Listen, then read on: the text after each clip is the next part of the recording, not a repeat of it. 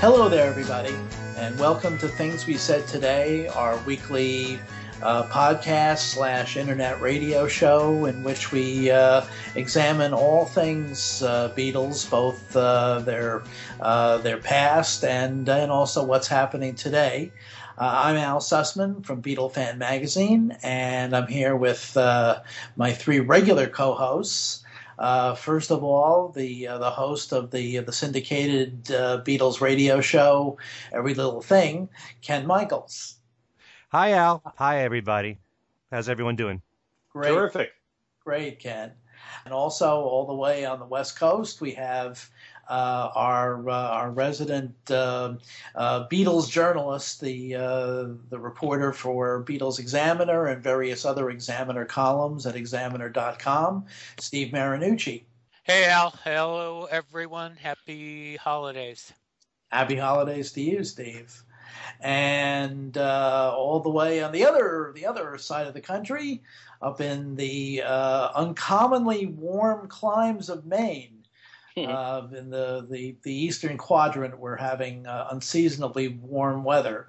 And in Maine, our resident musicologist and longtime contributor to Beatle Fan Magazine, Alan Cozen. Hey, Al. Hello, everyone. And we have our occasional, I don't want to say a special guest because he's really more than that. He's been an occasional co-host during the first several months of this particular version of Things We Said Today, from WFUV in New York, Darren DeVivo. Merry Crimble and a very new year to everyone. Merry Crimble to you, Darren. I thought you were going to refer to me as the irregular of Things yes, We Said Today. Yes, one of our two irregulars. Yes. Our other irregular is Tom Frangione, who may possibly pop in at some point, which would be appropriate because this show, since this is the last Things We Said Today for 2015, this is our year-end edition. And this is a kind of a tradition that Ken began back in the late '80s when he was doing a Sunday morning Beatles radio show on WDHA in Dover, New Jersey. And back in those days, Tom and I would make the journey to Dover and join Ken for for kind of a wrap up of the year, and that's what we're going to try to do today as well. Kind of a look back at the highlights of an interesting year in the Beatle world in 2015. And what we've done is each one of us has come up with a top three of either events or releases or just happenings in the Beatle world in 2015. And I think to start us off, I think in true non-traditional form, let's get the views of Steve Marinucci. Well, okay.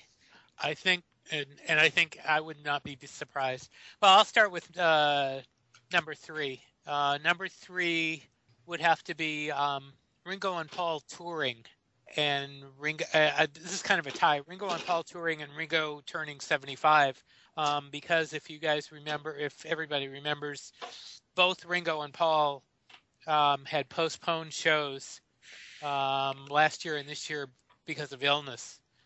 And so the fact that they were both out on the road, Ringo a lot closer to his illness than Paul actually, but the fact that they were both able to go back out on the road was a very good thing. And Ringo turning 75 is just, you just kind of go, good grief. I mean, the guy never quits.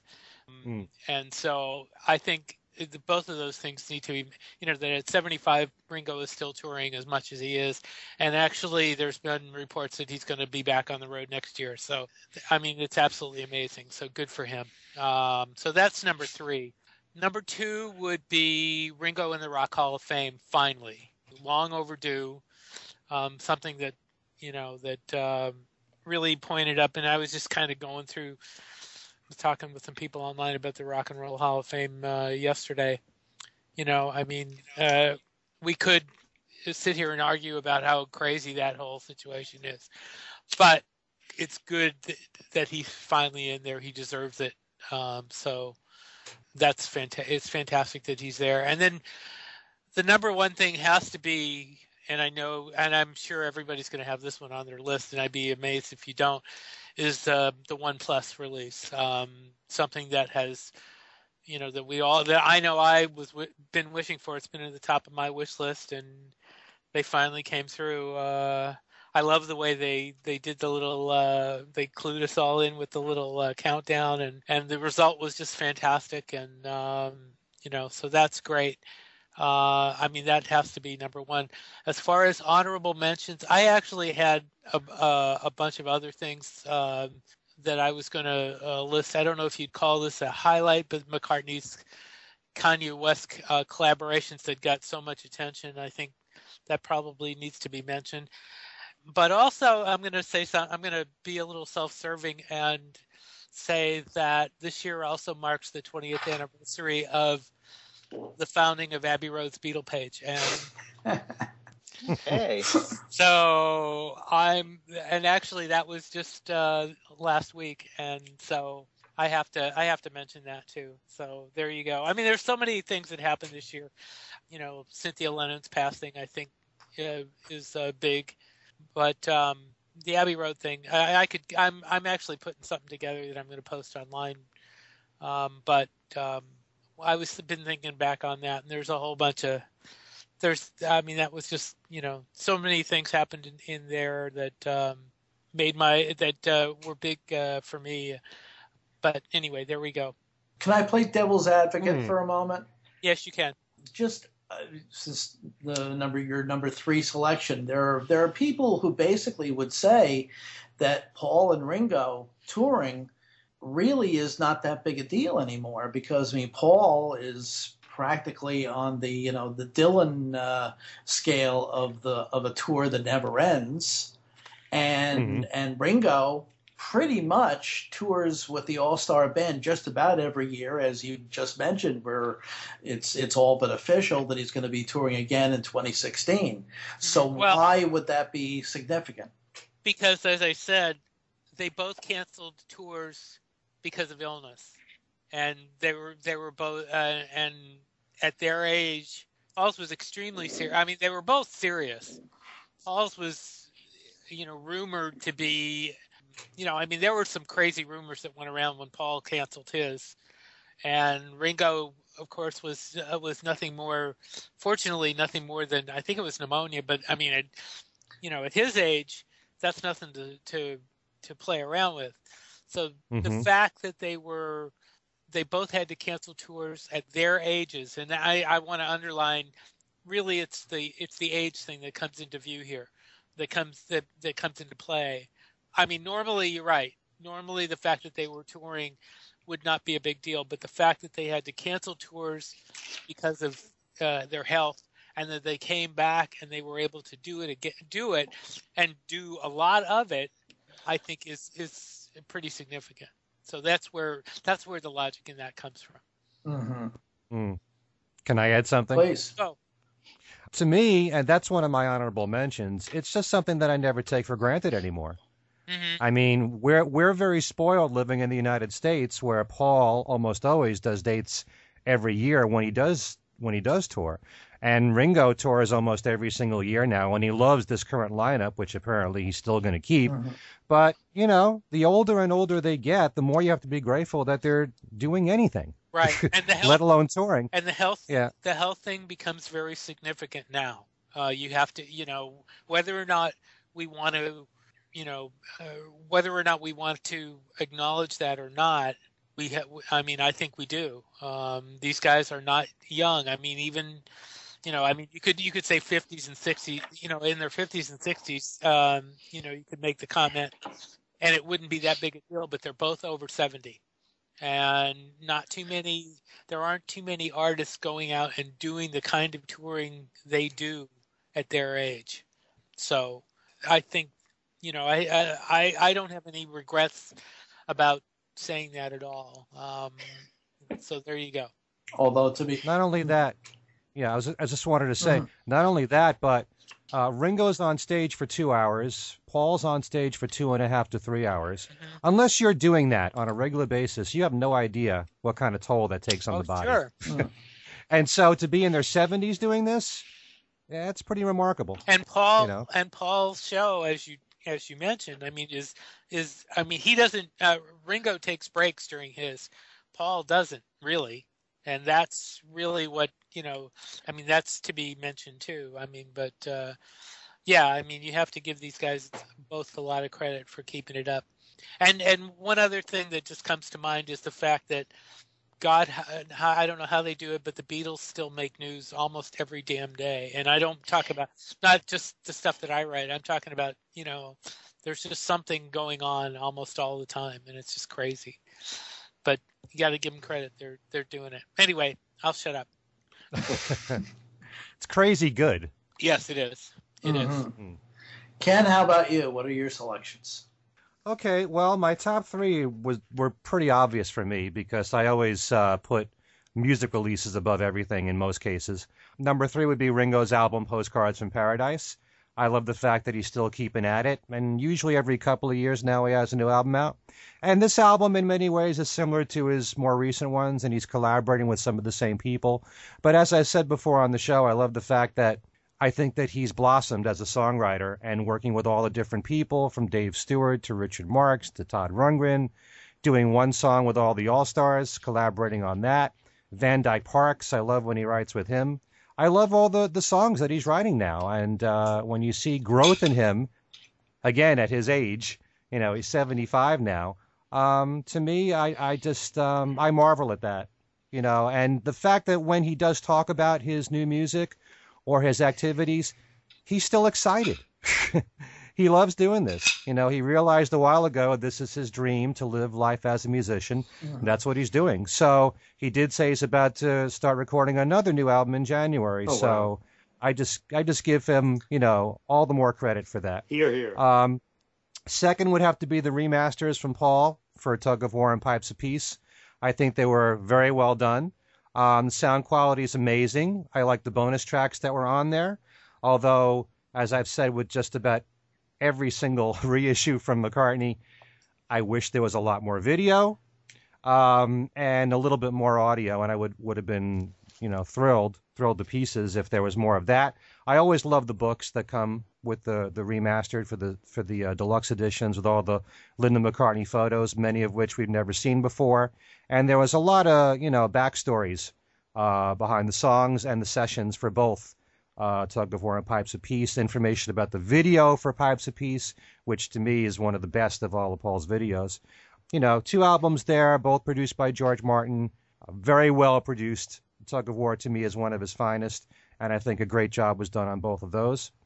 And number 1 would have to be the Beatles 1+. In part, I must say, because it was a surprise to all of us. I don't think anyone expected this to come out, even though it seemed like the most natural thing in the world for a video collection to come out on the Beatles. It's never really ever been discussed as a potential release, as far as I can remember. So it made a lot of sense, and we were talking about this prior to the release of the Beatles 1+, that when the Beatles 1 first came out, it would have been so perfect a year later. Well, here's the videos. Mm-hmm. But it took 15 years for that to happen. And to get these videos out the way that they were put out, in the best possible quality, and then to have the bonus disc of another 23 videos for the B-sides and alternate takes, and to also add all the videos for songs for which there were no videos to accompany that, a lot of work was put behind this. So it's not just the fact that it's the Beatles 1 and the songs being remixed too, and the videos, but the fact that it was done right. And I love the booklet that comes with it. It has information about all the videos. And, it was just a job well done, for all the criticism that a lot of fans, Beatle fans have. And sometimes Beatle fans are super picky. No, super critical. No way. To yourself. I can't imagine too many people being upset about this. I think that it was just done right, and I think for that reason alone, it deserves to be the number one release or event for the year for Beatle fans. But I do have a few honorable mentions that I just want to bring up very quickly. Ringo getting inducted into the Rock Hall of Fame, which we did a whole show on that with Darren, by the way. Right. Ringo's auction, which just happened a few weeks ago. I'm not a big memorabilia guy, but 1,300 items all at once. And so many of them tied to the Beatles. A lot of it was artwork that Ringo collected through the years or was given. A lot of stuff that was gifted to him. It's just incredible that he put all this up for auction and all for charity. And, if you just looked at the list, your jaw should have dropped just to see all the stuff he was giving away. I don't know how anyone could bypass that. It was whether you're into memorabilia or not, just to look at all the stuff that he was giving away all at once, that was just amazing. Ringo's book Photograph being released to the mass market, and I think that was a really good book because of all the photos in it, most of which we hadn't seen from the Beatle years, and surprisingly quite a lot from his days with Rory Storm.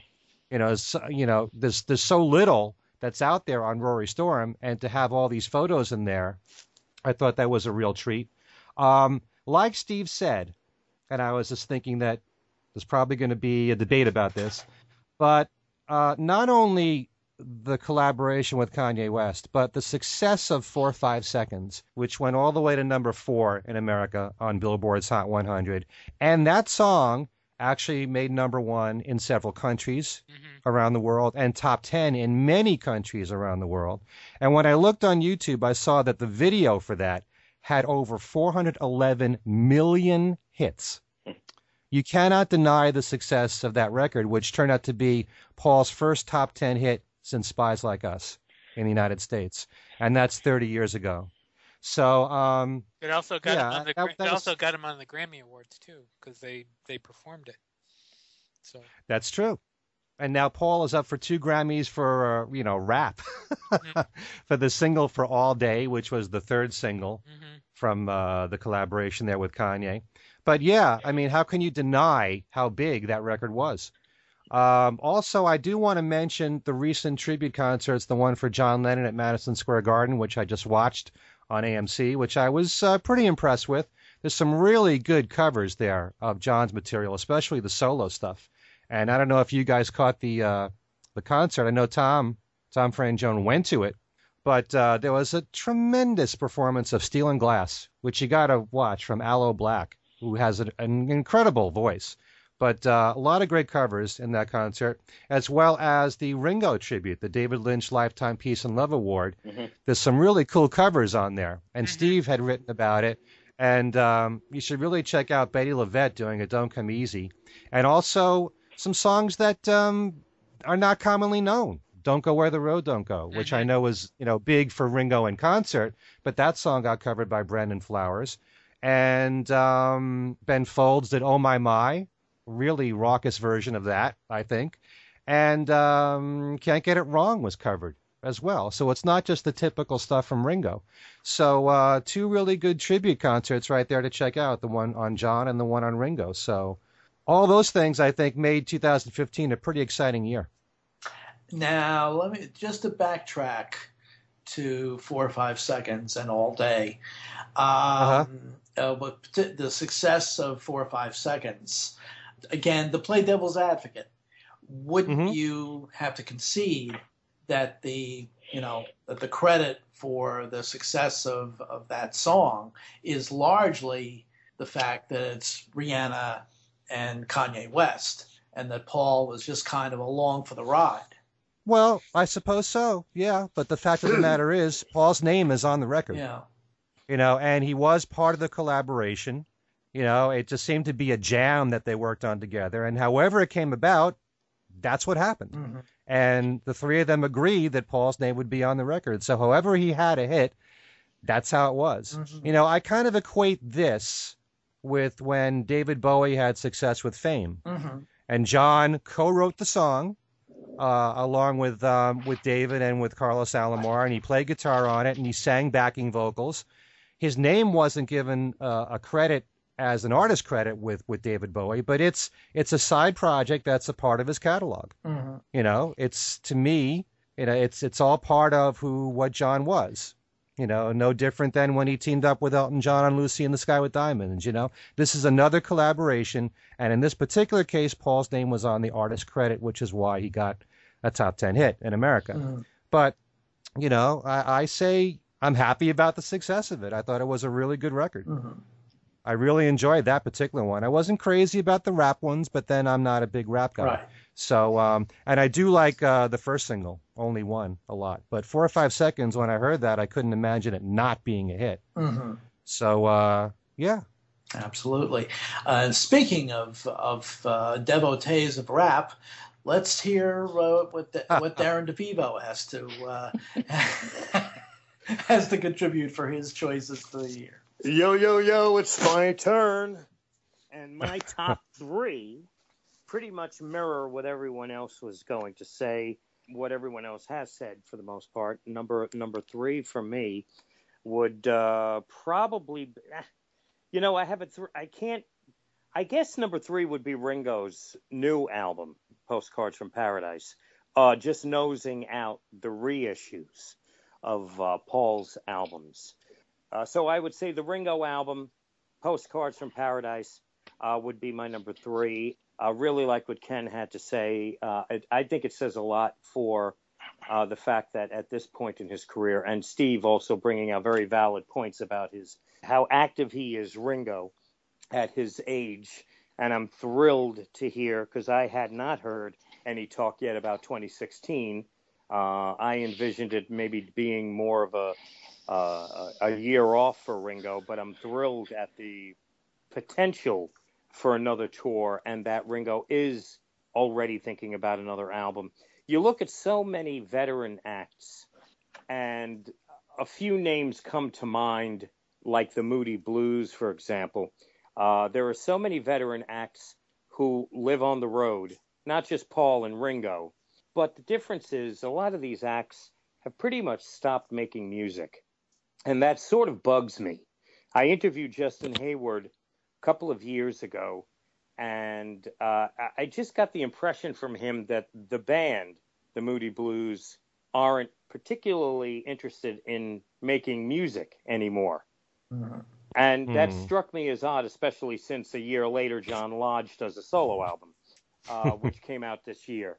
But I love the fact that Ringo is still making new music, and he's doing it. He was always like the underdog. He was always he was never going to have mass sales. A few instances he did, but for the most part, you know, his audience, his core audience that's buying the new music is small, but that doesn't stop him.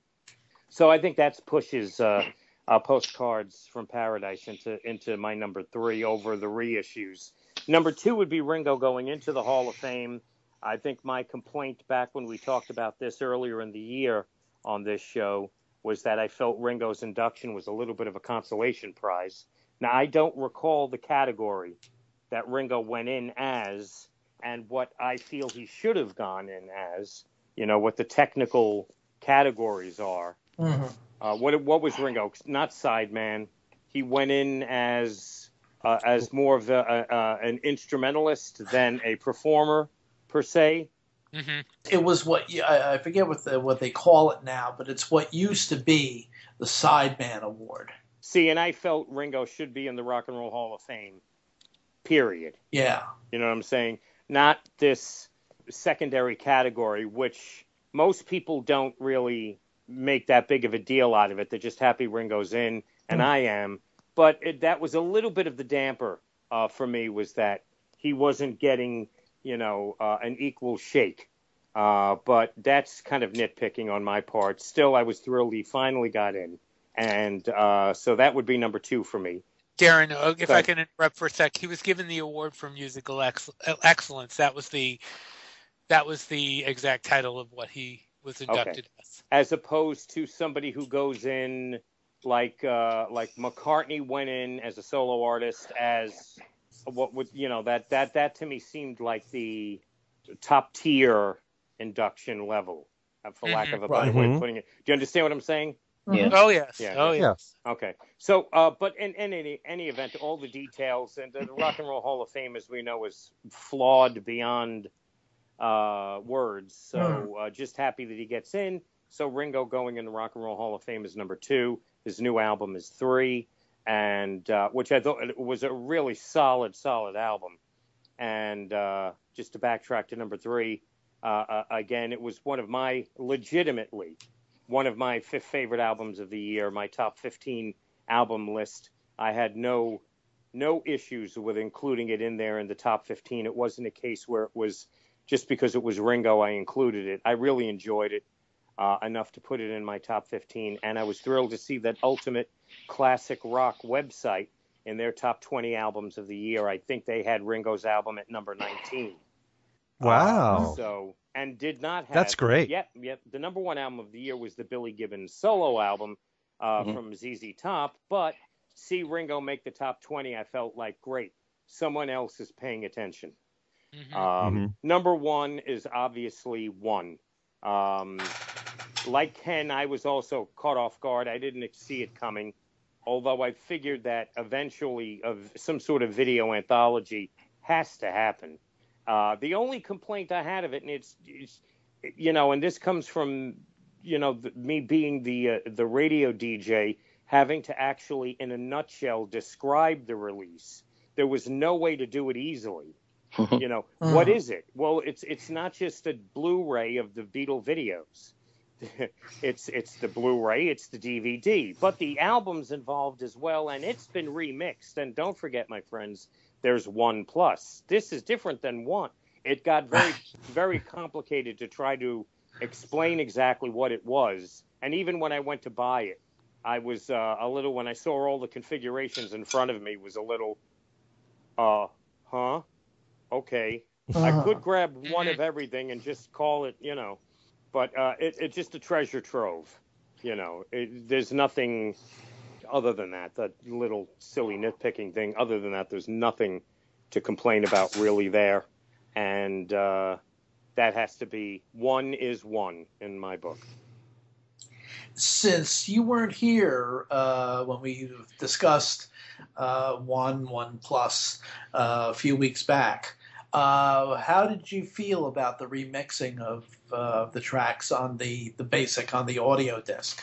Normally, I would be against it, I think, because it opens up a new door to hear things a little differently, and I welcome that.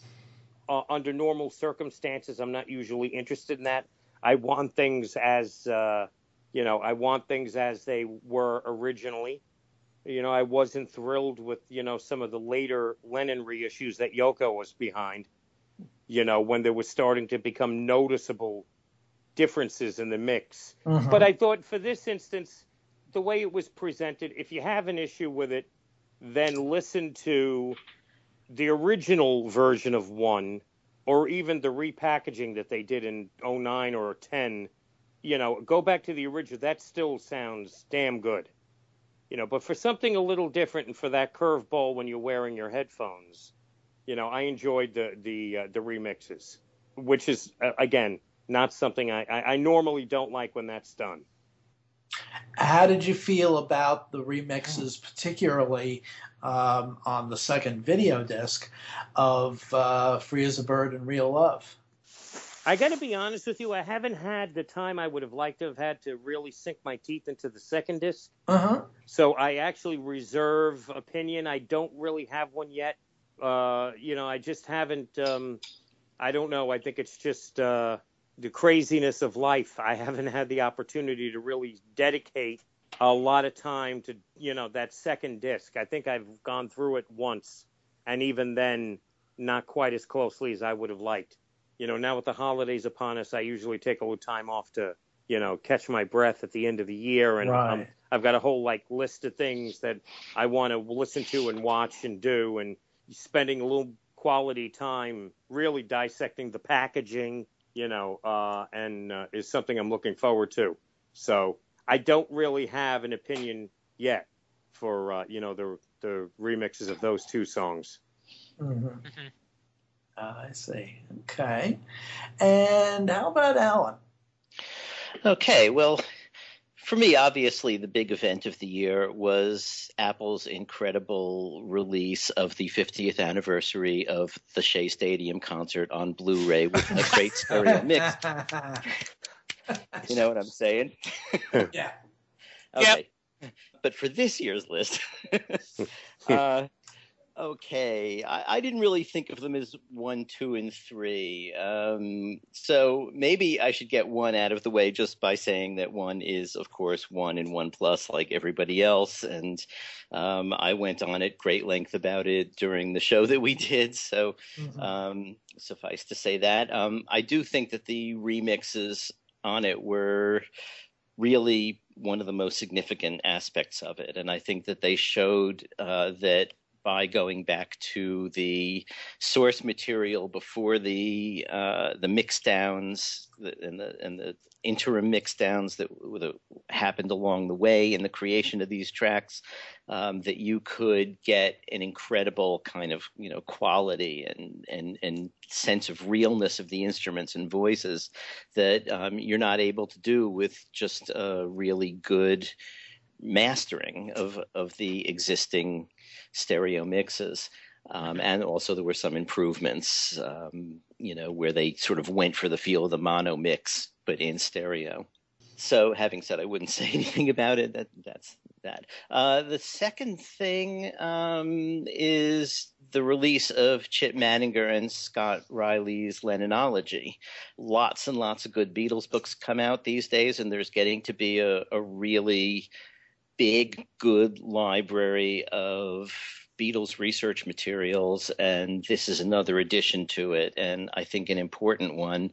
Not as important, I think, as it's going to be once the further volumes come out and tell us more about how the tracks were recorded and giving us the dates and specifics. I mean, this first volume is fundamentally a John Lennon biography in the form of, or creative biography in the form of a sort of diary, sort of giving us a day by day from, it starts before 68, actually starts in 66, I guess, all the way through, with lots of quoted material, lots of, good references. His source list is, perhaps unusually for now, but I think we're going to see this more and more, available only online rather than in the printed book, which is something to get used to. But the book is, it's a great read. Even as a diary, you would think a diary might be a little choppy, but it just proceeds right through John's career, and it's a really good read and important. The third thing I thought was the remix of Tug of War. First of all, I thought it just sounded a bit better than the standard mix. Not that the standard mix sounds so bad, but I thought that it made it a bit more present, a bit fresher sounding. But also, I think the remix of Tug of War, like the remix of One, showed an openness in the Beatles world to the concept of remixing things. I mean, they're not remixed radically. It's not like they're going to be totally new tracks that you never heard before. It's just that it freshens them up. It takes advantage of current technology, and in both cases, the original mixes are still available to you. And in fact, in the Tug of War remix, it was packaged with the original mix, a remaster of it. So I thought that was very well done, and I thought that packaging both of the mixes together was a good idea. And I'd like to see more revisiting of these old catalogs with a sense of what can be done technologically to maybe make them a bit more like the way it sounded in the room, or what they envisioned but didn't quite get because of the limitations of technology at the time. I know it's a dangerous concept, but I've liked what I've heard so far, and so I think it's something that they should continue exploring individually and together. Alan, I think that it's actually they've actually turned the corner a little bit, because if you if you recall, and there was a time where they wouldn't do anything. They were scared to death to change anything. Remember back when the first CDs came out, they were nervous about putting these things on CD, and messing with any mixes. And for a long time, they would rather put out crummy mixes than old mixes than put out than fix them up. So I think I think it's going to happen a lot more now.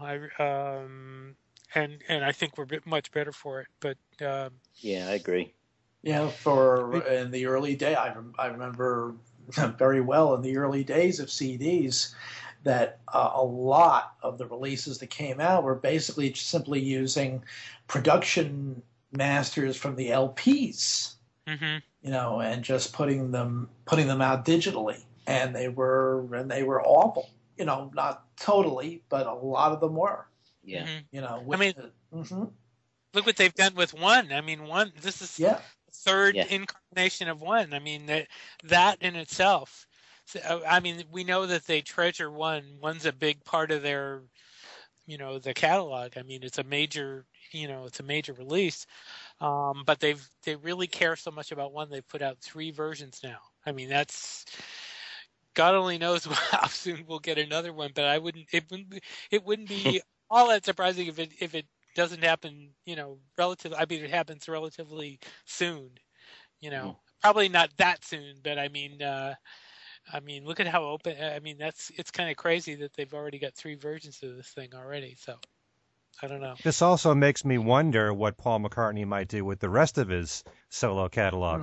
Would he remix any of his other albums? And if he did that, then the earlier ones that he put out, he didn't remix. Right. Some fans might say, well, you didn't remix Ram, It's true. So what do you do there?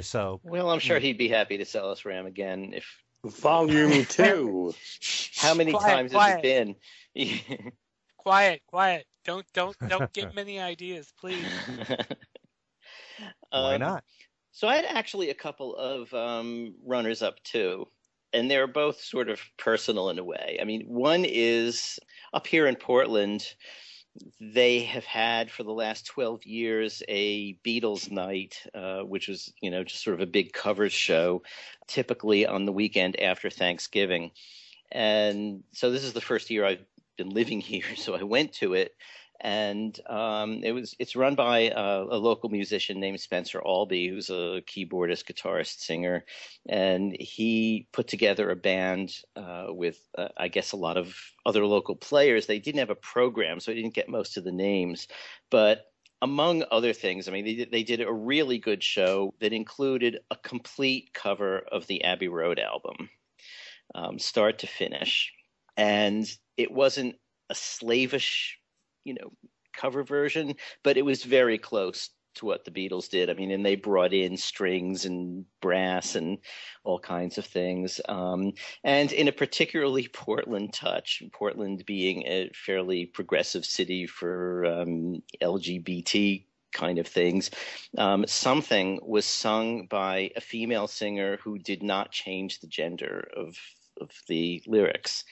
But so altogether, it was just incredibly done. I'm not always that impressed by cover bands and everything, but it was a really good show.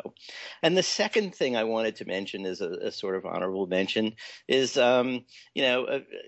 Paul McCartney in his shows often, I guess every show at this point, will get someone on stage and autograph something or shoulder or whatever. And and this year, a pal of all of us, Rick Love, got onto stage. And, Rick has, first of all, with his Fans on the Run, has seen 80 gazillion Paul McCartney shows. I think he's seen more McCartney shows than McCartney's played. So he got up on stage this time. And in addition, this year, apparently beat cancer. Yes. So let's hear it for Rick. Absolutely. And he's a guest on the show, too. Yeah. So. Yay. And actually, it should be mentioned that McCartney just put out a best of 2015 video yesterday, and Rick is at the end of it. In it. Yeah. Ah, great. Yeah. Great. Yeah. So those are mine. A lot of other things that other people have mentioned in is either their three or the honorable mentions are, it would be on my list too. So I don't, by not mentioning those, I don't mean to say that, I didn't consider them worthy. I figured I'd go elsewhere. So that leaves you, Al. I guess so, yeah. And my selections are not all that different, as you might expect, because number one, obviously, is the big Beatle World event of the year was the release of the 1/1+ package or various packages. It obviously, we've been waiting for a collection of Beatles videos for a very long time. In fact, well before the release of the original one, audio album in 2000. Because it seemed to be the most obvious thing in the world when you consider that acts like the Rolling Stones and Elton John and the Who had released compilations of their videos during the 80s. But that's, Apple works in mysterious ways, plus the fact that they're dependent on the unanimous decision of the four directors. So it certainly was a long wait, but it was very much worth it. The audio disc of the one album is an absolute delight, and the remixes are not at all. They can't be. I wouldn't say that any of them are disturbing, except to hardcore traditionalists who feel that you're putting a mustache on the Mona Lisa. But no, I think they're actually very, very positive, and the videos on the two DVDs or Blu-rays, if you will, are outstanding. Even the 65 black and white videos are very, very interesting, and they're in super quality. So obviously that has to be the big story of the year. Number two would be also the reissues of Tug of War and Pipes of Peace, which continues a tradition of fine archive releases that Paul McCartney has undertaken within the last several years.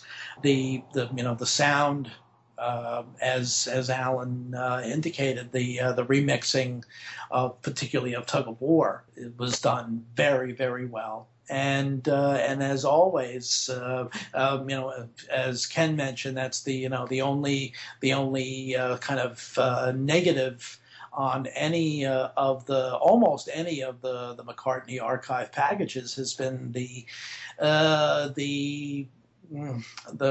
shall we say, the chintziness of the material doled out on the DVDs, and perhaps even some of the audio material, where there's not really that much that actually has been released when you consider the volumes of material that are in the McCartney archives that have still not seen the light of at least official release. But the two packages were very, very well done, and it bodes well for the continuation of the series in 2016 with apparently Flowers in the Dirt is going to be the next release in the series, and that should be very interesting, since that's one of the more recent, even though it's now well over 25 years ago that Flowers in the Dirt came out, but it still is considered one of the more recent releases. So one would wonder just how much can really be done with an album like that.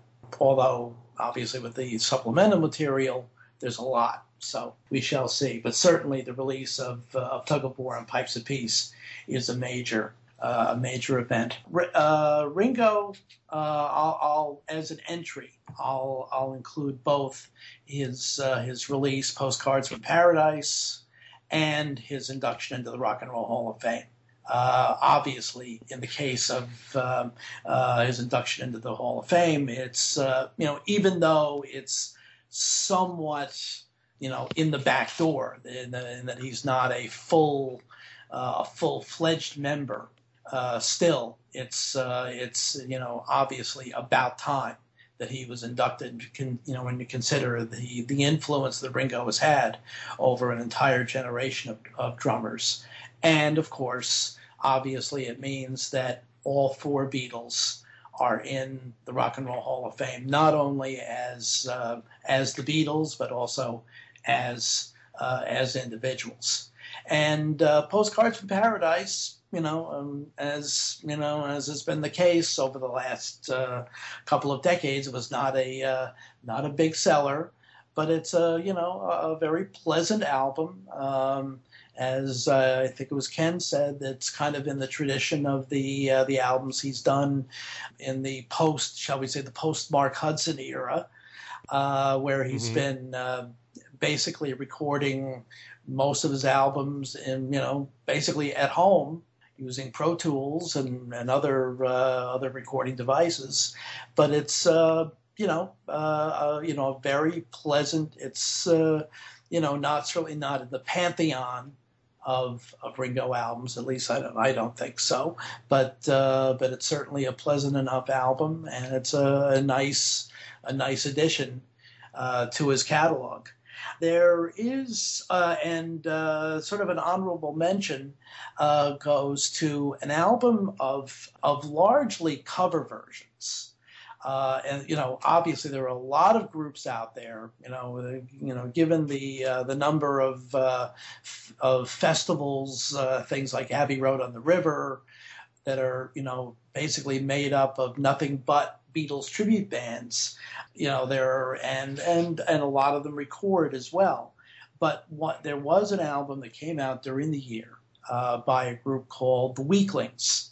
And Glenn Burtnick, who is a member of the Weaklings, as well as a something of a rock and roll legend in certainly in New Jersey, was one of our guests during the year. And it's and as is John Merjavi, who is also a member of the Weaklings and is also a member of Liverpool, who is the house band at the Fest for Beatles fans. And the album is kind of split between cover versions of the songs the Beatles gave away and some originals, which are very Beatlesque, which is a show we should probably do sometime. Speaking of shows that go back to Ken's days on WDHA. But it's if you want a real pleasant listen to an album of just excellent pop music, with obviously the influence of the Beatles. The Weaklings album is well worth your time. Absolutely. There's one other thing that I wanted to get into, because we, as you probably noticed, most of us had roughly the same nominations for most of our selections for the top Beatle world events of 2015, and that is that it was very interesting that in a year where the 75th anniversary of John Lennon's birth, and coincidentally the 35th anniversary of his death as well, in this particular year, the only release from what you might call the Lennon camp was a release of John Lennon's LPs, his post-Beatles LPs. Nothing else. and that that unfortunately that's a reality that I think we're having to deal with more and more, because let's face it, to be blunt about it, John Lennon and George Harrison are dead, and they've both been so for a goodly amount of time, and so there's as time goes on, there obviously now we know that there is archive material that from George Harrison that has not been released. For instance, the film from his 1974 concert tour, and also outtakes that he had designated for eventual release before his passing. But the fact is that as more time goes on, there is less and less in the archives, and so we're really going to have to deal with the fact that in most years, unless there's a Beatles group release of some kind, as was the case this year, really the story of the Beatle year is almost inevitably going to be Paul and Ringo, and that's it's a sobering thought, but in a sense, John Lennon and George Harrison are kind of fading into history in terms of their ongoing releases and their ongoing legacy. I really should say that, really their ongoing musical legacy. And well, that's a very complicated topic to get into, and that really should be an entire show. But as far as I'm concerned, for those of us who are familiar with what's been released on bootleg, and certainly in the case of John, what was out on the Lost Lennon tapes, as far as I'm concerned, there's a lot of other material that could come out. It's just a question of whether or not Yoko, or when the time comes when Yoko passes on, if Sean and Julian take over, however it's handled, if they think that it's worth releasing. That really is a whole other matter. And in the case of George, I always remember that quote from George when he was interviewed by Timothy White in Billboard. I think it was when the Yellow Submarine song track came out. He said that he has more unreleased stuff than Jim Reeves.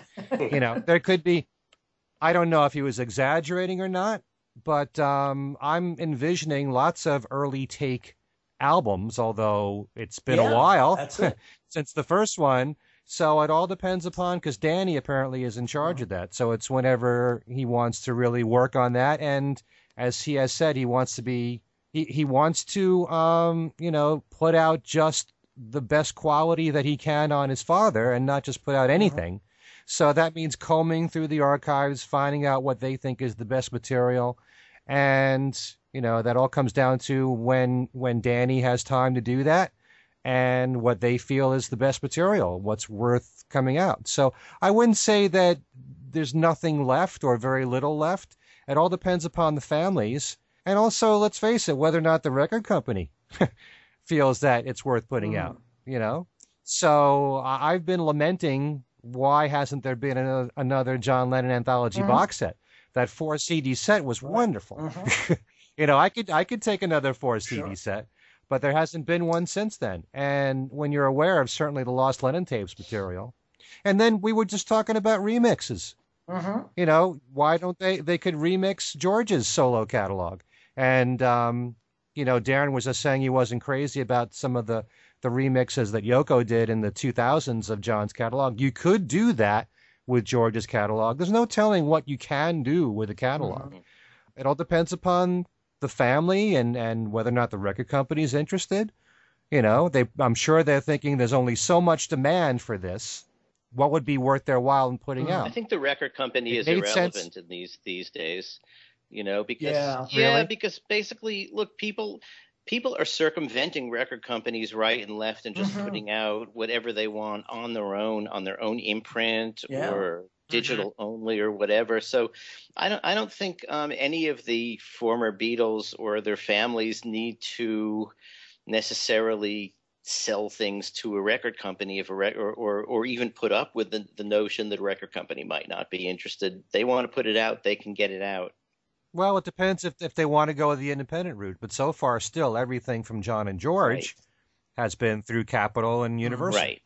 So, but if Capitol and Universal were to say no, hard to imagine probably, but if they were to say no, then they do have other options. So it's not like that would be the end of the road, you know. And one would have thought that, especially given her normal willingness to put out new releases, particularly in, you know, particular signpost anniversaries, and certainly the 75th anniversary of John's birth would have been one of those signposts. And for her to release, for Yoko to release nothing but an LP box was, I would say, something of a disappointment. Which they did incorrectly anyway. Mm-hmm.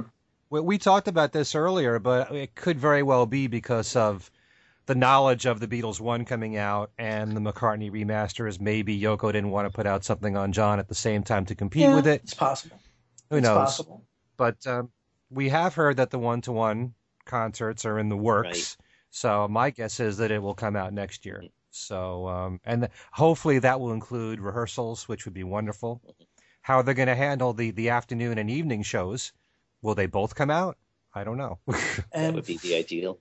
And funny you should mention something that should be coming out next year, because before we go, we want to get each of our wish lists for 2016 for some kind of release from the Beatle camp, and one from any one of the solo camps.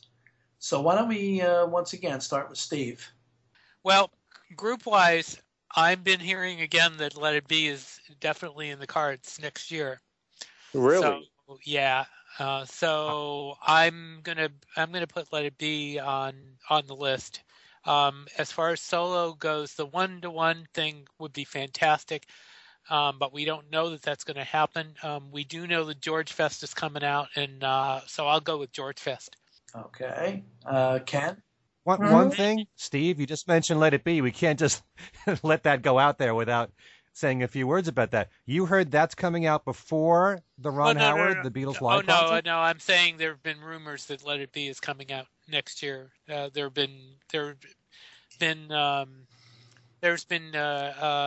an interview by somebody from Apple, and I won't go into details, but it's sketchy, and it may not be true completely because it was done. It was not an English interview, but the translation that I read seemed to indicate that it could very well happen. Now, whether it does or not is another story, but it's out there. That's the way it is. So we'll see. Okay. And of course, those rumors have been going around for how many years now.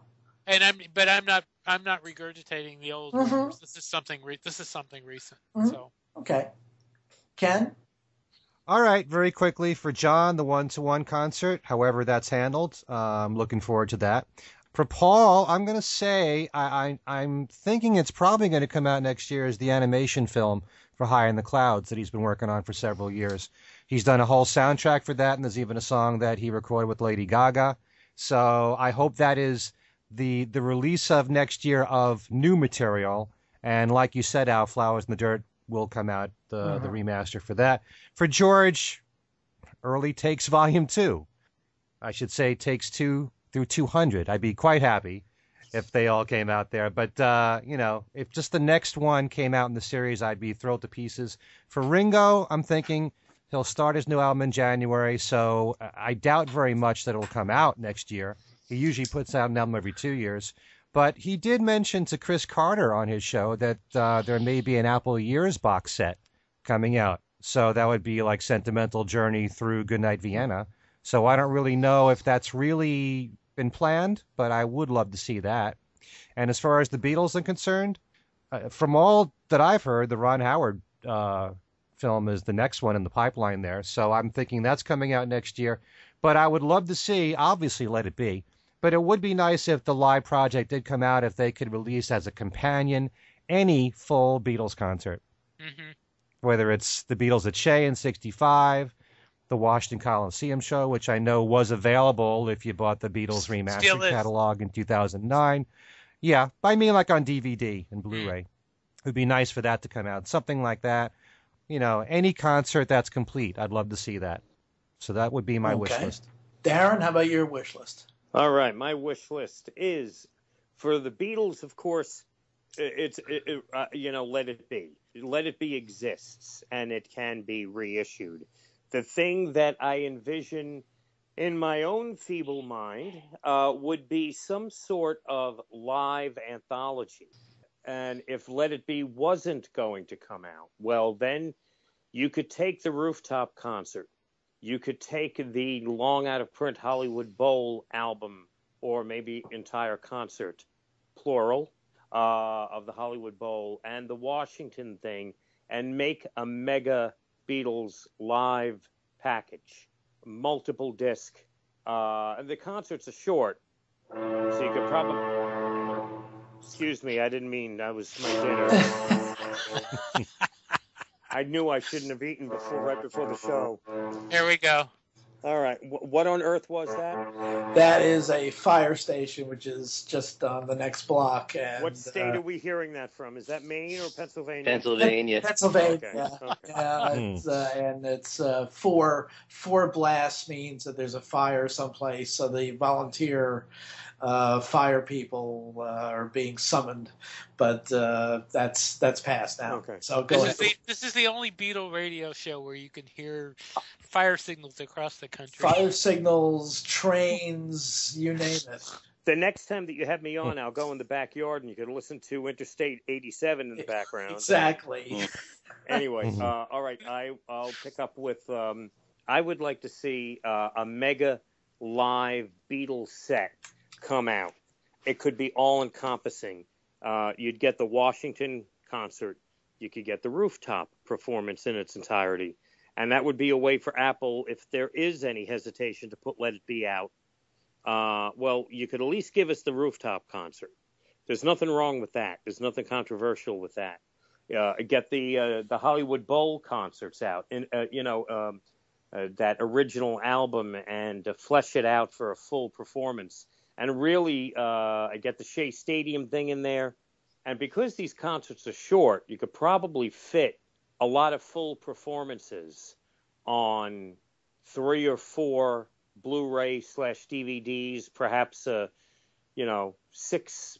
I'm just throwing numbers out there. 6 disc set. That would be great. So I picked Let It Be as something that is reality because it does exist. I'd like to see that come out. But the thing in my mind is a big live package from the Beatles, from Apple, on Beatles material. For George, I'm with Ken, more archive stuff. And I found early Tracks Volume 1 to be very disappointing because it was so short and there was just so much more that could have been there. So something a little more substantial from the archives on Harrison would be cool. And I've, think the Ringo thing going back, not only just Apple, I'd love to see Ringo get his entire catalog out there again, probably in like one big set. I don't know where the master, who owns the masters to albums like Bad Boy, stuff like that, or Old Wave. I don't know what kind of legal wrangling will have to go into something like that. If it has to just be the Apple albums, I think there's 4, right? 4. Uh-huh. So, I mean, I think I would like to see Ringo, I'm sure in this day and age with some wrestling around, can get like all of his albums back under everyone's nose so they could hear that there was a lot of great stuff there. And who did I leave out? Paul. You know what? It occurred to me recently, Paul does not have a a comprehensive compilation. Wing's Greatest is dated and obsolete. All the Best, the same thing. Wingspan? Even Wingspan. So much more could be done. So I thought, and maybe this, unfortunately, I hate to say this, maybe this is something that somebody does posthumously, but I'm talking about a huge anthology of McCartney's entire post-Beatle career. Would be fantastic. Best of and key tracks from McCartney through to whatever right now new or whatever is, that gives you a full overview of everything he did in one place. That's real tough to do. You're talking about 45 years of music there. Well, I think when it comes to ownership, McCartney owns everything. Right. Right. And I think that also because it's not like some artists will, like Chicago would put out a new greatest hits album. I love Chicago. I'm not knocking them, but they would put a new greatest hits album out every 6 months, it seemed like. I think because it has been over 15 years, I think it is, since Wingspan. And the fact that you could make an argument with all three of Paul's anthologies, what could have been there, that some huge volume of the best of his 40-plus year work could be a significant item to put out there. Mm-hmm. And then people will I think a lot of people will take a look again when they've got everything in front of them. Wow, since the Beatles, look what McCartney did. Here it is all in front of us. How many discs are you talking, Darren? Well, you know what? Listen, I'm a huge fan of the band King Crimson, and they're putting 25 disc box sets out. And I'm there buying them. So that if somebody like McCartney was like a 10 disc set or something like that, so be it. I think he's a talent that would deserve something huge like that. Okay. If REM could put out 7, 8, 9 DVD sets, Mm-hmm. Okay. I'm just curious. So. Okay. Yeah. I'd look forward to that. Yeah. But please put out one edition, not 7 different volumes, so that when I go to describe them on the radio, it's easy. It's not like, 6 different configurations. You get the vinyl. This box set comes with the 8-track tapes. It's all one simple thing to describe. Wow. And bonus tracks. Don't forget bonus. Yeah, and bonus tracks too. I mean, they could maybe, I don't know. Let me put together another 25 disc box set of outtakes. Exactly. But here you go. And Alan, aside from the complete Life of the Lion sessions. Yes, there's that. Yes. What's your wish list for 20? Yeah, most of mine have been really covered as we've gone around. I agree with Darren about a live box set would be a great idea, and I actually have heard that rumored as something they were considering, possibly before they got involved with the Ron Howard thing. I'd heard that there was going to be they were considering a set with 4 shows, which I think was going to include Sweden, Paris, possibly Washington Coliseum. But once you start with that, there are so many actually full shows or full TV things out there with soundboard quality sound, good visuals. They could put out as Darren said, a 6 or 7 Blu-ray set, even Hollywood Bowl, there is footage for most of at least one of those concerts. Right. So they could do that. I'd like to see that. I'd like to see, as an audio release, I'd like to see the complete Escher tapes come out. Oh, yeah. The full stereo recordings seem to exist in George Harrison's archives, and perhaps Danny could, let those loose, and it would be great hearing them in the quality that we heard the handful of tracks on Anthology. Right. For John, the 1-to-1 was on my list, but I was thinking that maybe Yoko should consider something a little more expansive. I mean, John's post-solo live Beatles career was, very constricted. There's the 1-to-1 concerts. There's the Ann Arbor concert for John Sinclair. There was an appearance at the Apollo Theater in New York, really just 1 or 2 songs. Same with the John Sinclair one, I think 3 or 4 songs. And TV, Sir Lou Grade. Sir Lou Grade, and there is footage possibly of there's the Zappa footage actually when they the Zappa, and a few other little things, and it's such a constricted body of work that I really think you could put together a John Lennon post Beatles live set fairly easily, and I'd like to see that rather than have it come out piecemeal. I would love to see more George Harrison archival stuff. There is, from what I've heard, plenty out there, and I think the first volume of early takes was. I don't say I was disappointed by it, but I think it was a sort of a teaser. Look what we got. For Paul and Ringo, I don't know. I don't know that I necessarily. Paul is doing an archival thing anyway, so those things will keep coming out. I wish he would pack them a bit fuller than he has been, but those have been good. From both of them, I think I would just like to see a new album each this year and have them be good ones. That's that. Yeah. Well, I hope Paul puts out a new album. But he usually takes 3 to 4 years now between albums of new material and the new album. His last one was 2013. So it could be this coming year. I have a feeling it'll be 2017, though. That's just my I mean, he can write an album in half an hour. Yes. So he just needs to record it. Maybe take an hour. Their second album took even longer. And I guess... And how about you, Al? That leaves me, and I'm going to make it short and sweet because of the fact that, for one thing, we're way over time-wise.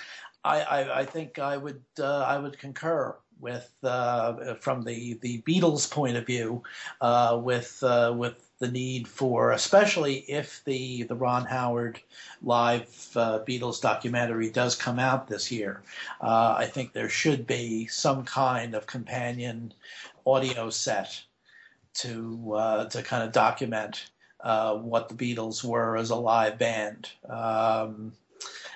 both the good and the bad. So you could even throw in the so often reviled Tokyo concerts, but there should be some kind of live set, especially if the Ron Howard film does come out. And rather than go through each Beatle solo wise, I think I would actually take my cue from Ken and from Darren, and say that there should be some kind of especially since Ringo is the only one of the 4 whose catalog, at least his Apple catalog, has not been